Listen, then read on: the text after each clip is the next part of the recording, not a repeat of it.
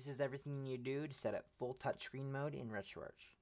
Go to Settings, User Interface, Enable Touch Support. This will make it so you can use the menu with your touchscreen. Next, open a game. Doesn't matter which one, just open any game. Then click F1 to pause the menu. Go down to On-Screen Overlay.